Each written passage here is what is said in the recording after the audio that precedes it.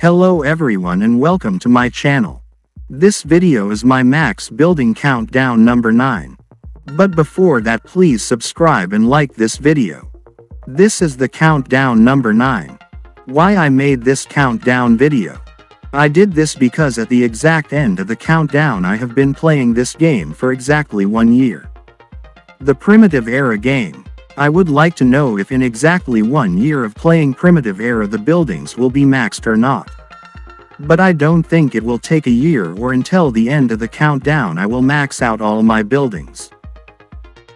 Because currently the only buildings left are 2 Beast Trap level 21, 2 Beast Trap level 22, Water Place 3 level 4, Charcoal Depot 3 level 5, Stone Yard 3 level 9, Traveling Merchant level 21, Altar of the Sun level 24, 2 Farms level 16 and 2 Purifying Pools.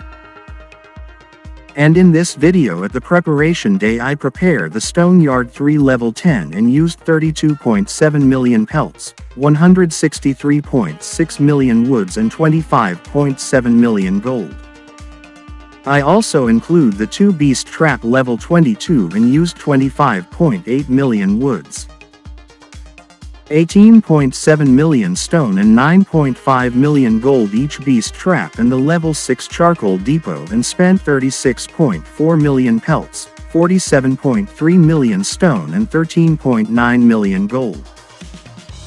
All in all at the preparation day I spent 69.1 million pelt, 215.2 million woods, 84.7 million stones and 58.6 million gold.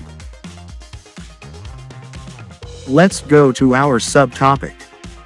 Our subtopic door this video is the Dino Island migration and Dino Island power preparation.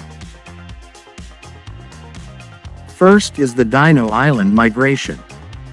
When the Dino Island opens there are 7 days notice period and after that, there are also 7 days registration period. Here you can have a chance to migrate to other region and join clans who registering the Dino Island event.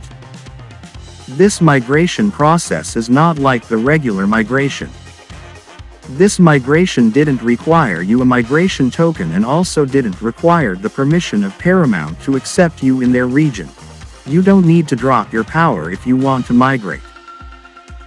But you need to be accepted by the clan leader of the clan you want to join, because in this process you will apply directly to the clan if you want to migrate and join them on Dino Island. Here before you apply you also need to your old clan, no march queue outside and no troops on Witch Doctor.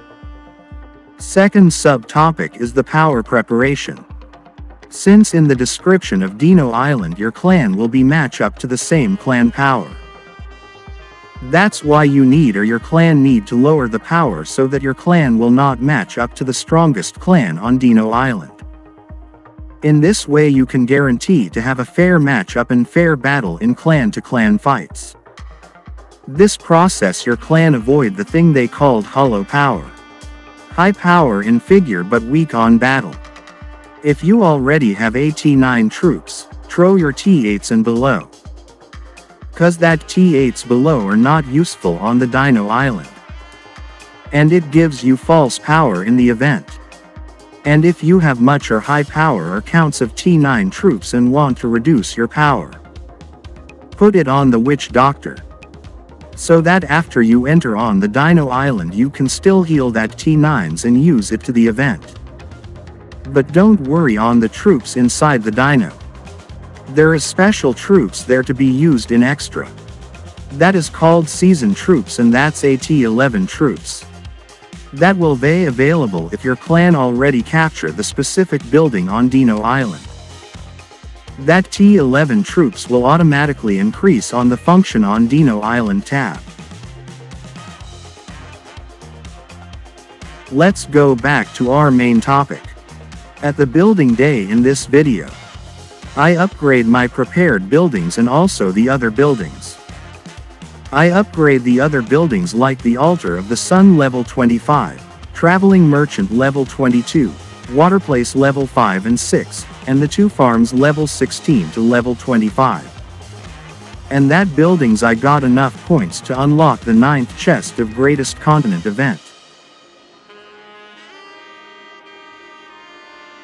And in the building day alone I spent 140.3 million pelts, 143.5 million stones and 65.7 million gold. All in all, from preparation day and building day I spent 209.4 million pelts, 215.2 million woods, 228.2 million stones and 124.3 million gold. On those resources I used, you noticed that I spent 200 plus million each resources. And that make me homeless, tears of joy, tears of joy. But still think positive, because in the next building day maybe I can save some resources, cause I think I only need to unlock the 8th chest of the Greatest Continent event. Because the only building I have left are 4 beast traps level 22, water place 3 level 6, charcoal depot 3 level 6, traveling merchant level 22 and 2 purifying pools. And it will not reach after the countdown ends. But it will take a few more weeks, because on the next building day I will only get the 8th chest in the Greatest Continent event, so that the ancient scroll in the chest reward will not be wasted. And that's all for our video. Thank you for watching. Baboosh.